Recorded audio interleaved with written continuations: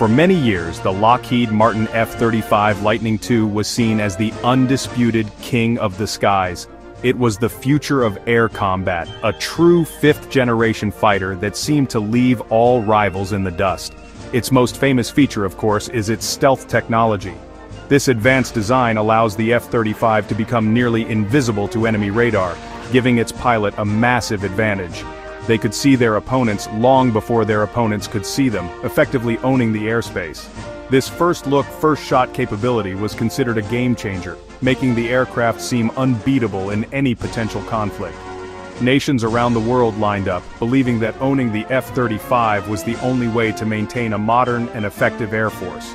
The F-35's power was not just about being hard to see, it was also designed to be a flying intelligence node, a powerful computer in the sky.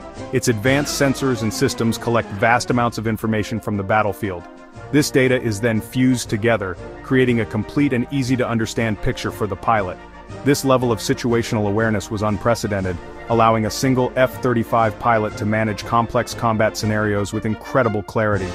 This network-centric warfare capability, where jets share information seamlessly with each other and with ground forces, solidified its reputation. It wasn't just a fighter, it was the nerve center of a modern military operation. This perception of invincibility was carefully cultivated and widely accepted within military and defense circles. The F-35 program was a massive undertaking, backed by the full industrial and technological might of the United States and its key allies. The argument was simple. If you wanted to fly with the best and ensure interoperability with NATO and NORAD partners, you needed the F-35.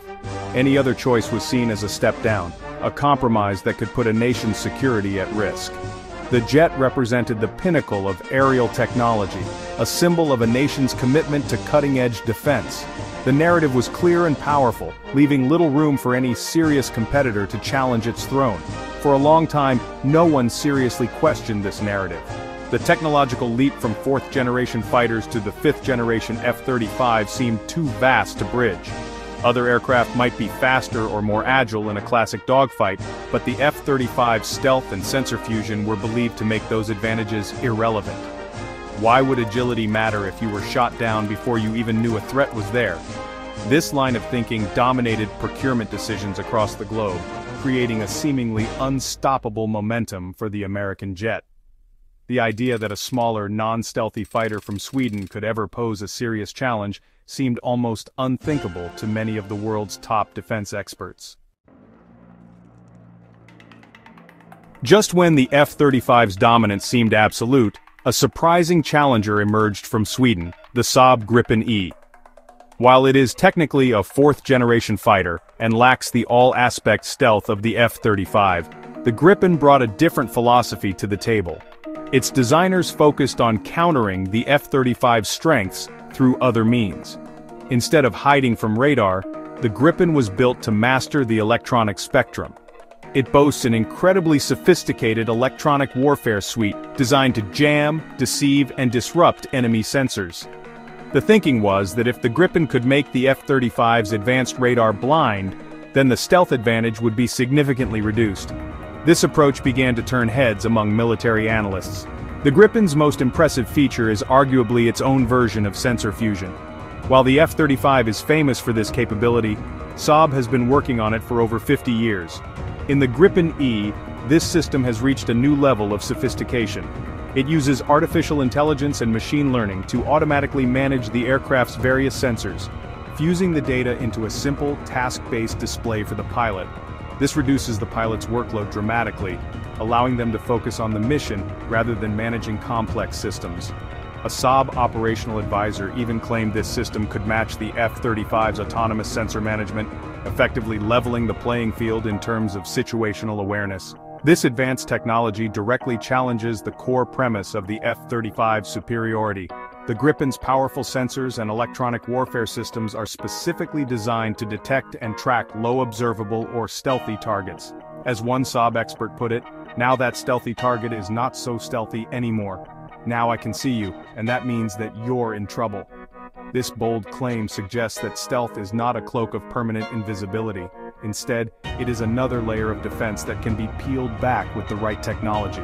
The Gripen was designed to be that technology, a dedicated stealth killer that could change the dynamics of modern air combat. The Gripen's design philosophy also emphasizes operational flexibility and ease of maintenance. It can operate from small dispersed airbases and even roadways, making it less vulnerable to a first strike on major military installations. It requires a smaller ground crew and can be refueled and rearmed in a matter of minutes, allowing for a much higher sortie rate. This practical, real-world capability is a major selling point for countries that need a resilient and cost-effective air force. The Gripen proved that there was more than one way to build a top-tier fighter, shifting the conversation from a singular focus on stealth to a broader appreciation for electronic warfare and operational efficiency. The competition between the F-35 and the Gripen is not just about technology, it is also a fierce debate over cost, independence, and control. The F-35 is notoriously expensive, not only to purchase but also to fly and maintain over its lifetime. These staggering costs have caused many governments to pause and reconsider their budgets. The Gripen, on the other hand, was designed from the ground up to be more affordable. Its lower operational costs mean that countries can afford to fly their jets more often, ensuring their pilots are better trained and more proficient. This economic argument is a powerful one, especially for nations that need to balance defense spending with other pressing needs. This debate became very real in countries like Canada. As of early 2025, Canada had already committed to buying 88 F-35Es and was building the necessary infrastructure. However, a significant political debate continued, with figures like Prime Minister Mark Carney suggesting that a switch to the Gripen should be considered. The primary argument was to reduce dependency on the United States. Proponents of the Gripen argued that choosing the Swedish jet would give Canada more autonomy over its defense capabilities. This conversation highlighted a growing concern among U.S. allies about being locked into a single foreign-controlled defense ecosystem, where decisions made in Washington could directly impact their own national security. The issue of technological sovereignty is at the heart of this debate. The F-35 program is tightly controlled by the United States. All major upgrades, software updates, and data are managed through a US-led system. This means that user nations have limited ability to modify the aircraft or integrate their own national technology without American approval. The Gripen E, in contrast, is designed with an open architecture. This allows buying nations to have full control over the jet's software and systems. They can perform their own upgrades and integrate their own weapons independently and quickly, a concept Saab calls technological sovereignty. This is a major attraction for countries that want to maintain control over their most critical defense assets. However, the argument for independence is not so simple. Critics point out that the Gripen still relies on critical US-made components, most notably its General Electric F-14 engine and many of its weapons systems. These parts are subject to US export controls and regulations. This means that even with a Gripen fleet, a country like Canada would still be dependent on the United States for sustainment and key upgrades. Proponents of the F-35 in Canada argue that switching now would cause logistical chaos and undermine interoperability with key allies. This complex web of dependencies shows that the choice between the two jets involves deep strategic calculations about a nation's future alliances and its place in the world.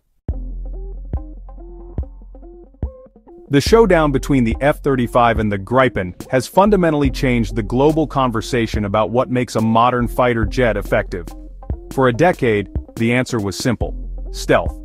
The F-35's ability to evade detection was seen as the ultimate trump card. However, the Gripen's emergence as a credible competitor has introduced a more nuanced perspective. It demonstrated that a sophisticated combination of advanced electronic warfare, powerful sensors, and superior data links could create a formidable counter to stealth. This has forced air forces around the world to reconsider their priorities, balancing the high cost of stealth against the clever and efficient capabilities of a jet like the Gripen. The F-35 remains a powerhouse, a true fifth-generation platform that excels as a quarterback in the sky. Its stealth and unparalleled sensor fusion give it an undeniable edge in gaining information superiority and executing a first strike. It is designed to penetrate the most heavily defended enemy airspace and share its intelligence across the entire network of allied forces. This makes it an invaluable asset, especially for a global power like the United States and its closest partners. Its strength lies in its ability to see everything without being seen, setting the stage for victory before the enemy even knows the fight has begun. It represents the peak of networked, stealth-based warfare. The Gripen E, on the other hand, represents a different path to air superiority. Lacking the F-35 stealth, it focuses on survivability through other means. It is a master of electronic combat, designed to disrupt and outsmart its opponents in the electromagnetic spectrum. Its strengths are its agility, low maintenance needs, high sortie rate, and the technological independence it offers to user nations. It is the perfect choice for countries that need a resilient, adaptable, and sovereign air force capable of defending their own territory effectively. The Gripen proves that a nation can achieve a world-class air defense capability without necessarily buying the most expensive, stealthiest jet on the market. Ultimately, the Gripen's rise did not dethrone the F-35, but it did shatter the illusion of its invincibility. It introduced a new paradigm, proving that there are multiple pathways to achieving air power in the 21st century. The competition has sparked a vital debate about cost versus capability, stealth versus electronic warfare, and dependency versus sovereignty. It forced a re-evaluation of what is truly essential for a modern air force. By presenting a compelling and technologically advanced alternative, the Saab Gripen has not only secured its own place in the market but has also made the entire strategic landscape richer and more complex, changing how nations think about air combat forever.